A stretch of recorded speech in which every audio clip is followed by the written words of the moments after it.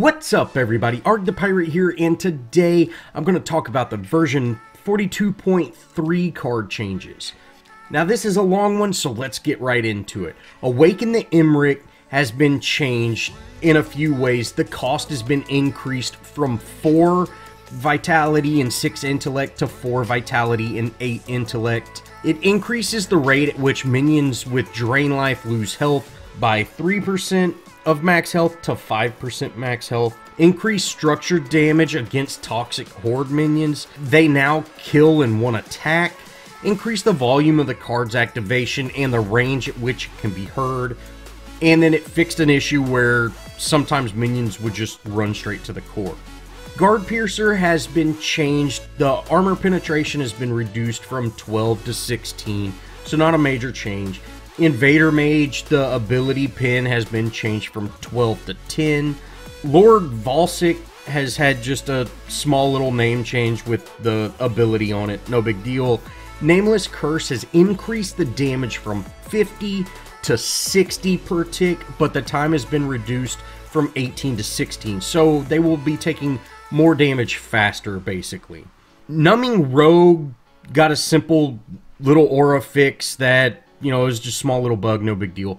Shadow Dancer increased the cost from 3 vitality and 6 intellect to 4 vitality and 7 intellect. And it reduced the duration that you could stay in the plane from 15 seconds to 10 seconds, but increased the power from 14 to 18.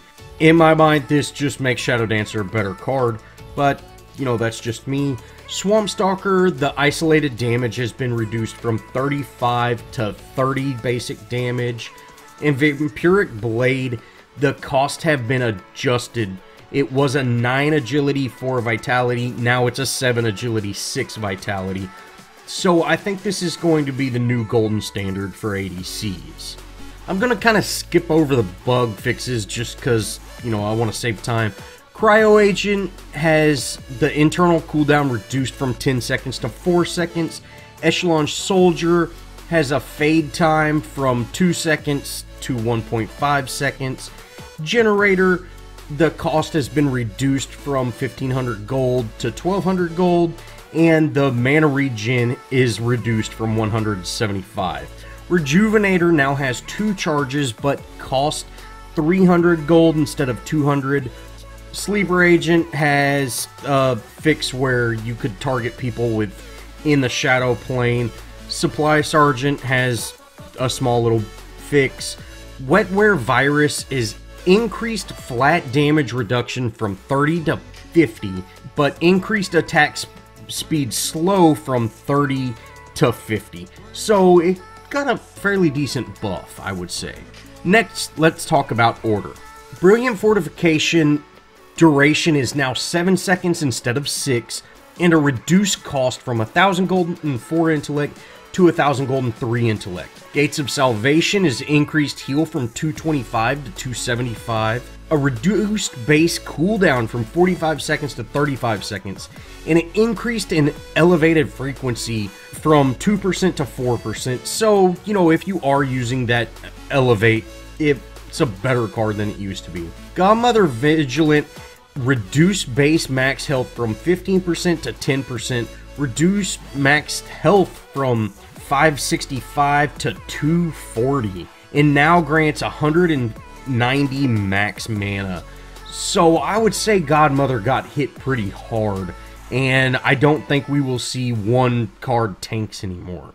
Knights of Asher, basic damage increased from 25 to 30, and increased the elevated effect from 1.5 to 2.5. So Knights of Asher might be a great card.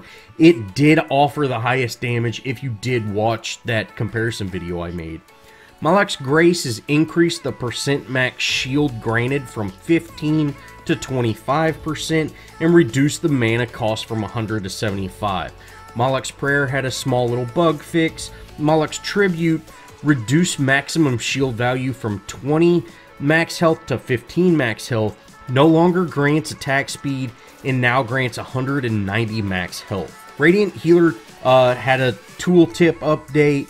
Yami Guardian reduced cost from 3 dexterity and 9 vitality to 3 dexterity and 7 vitality, which I'm guessing dexterity they meant by agility. Increase the block damage from 50 to 70, reduce the basic armor from 36 to 24, and reduce the max health from 300 to 240. And then fixed a small little issue. You know, it's a cheaper card that offers just a little bit less. I would still say this is an amazing card, and you know, it's even more viable now. Yami's Scepter now displays the pink revealed eye above player's head without the debuff. No longer affects enemy minions, will only apply to heroes. Next, let's talk about growth. Battle Shepherd increased the minion health regen aura from 10 to 55. Rename the ability Minion Leader aura to Split Pusher. Exoskeleton reduced the flat damage reduction from 8 to 6. Flame increase cost to 3,000 gold from 2,000. Reduce the base damage from 500 to 400. Reduce the base or reduce damage per activation from 150 to 100. Increase the cooldown from 45 seconds to 60 seconds, and increase the mana cost from 25 to 50. You know, in my mind, they pretty much made this card almost useless with the amount that it cost and just the amount that the damage is going to be slowed that you're getting out of it. You're really only going to use this to secure raptors. There's no longer going to be stealing prime with this just because there are better cards out there. Growth Totem, increase the power gain per minute from 0.8 to 1. Increase the max health gain per minute from 15 to 20. Pack Leader affects minions now with 150 increased movement speed when chasing a marked target.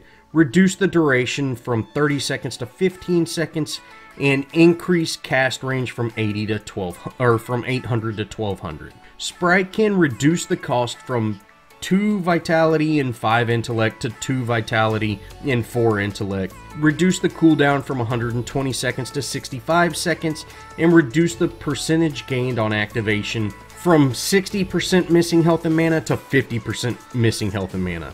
And then Vengeful Mare no longer removes you from the Shadow Plane on activation, and it had a small little other fix. Lastly, we have Chaos. Deathcrawler's attack speed has, the reduction from it has been reduced from 60 to 50% slow, or attack speed slow. Reduce the critical damage from 300 to 250, and now has visual effect when activating. You know, I've done the test on this card, and it just really wasn't worth it. It might be worth it on, you know, someone like Revenant or something along those lines, but I just did not feel this card was worth it. So I am looking forward to being able to test this out and see if it's better now. Nuke Blood Mutant, increase the movement speed per stack from 15 to 20.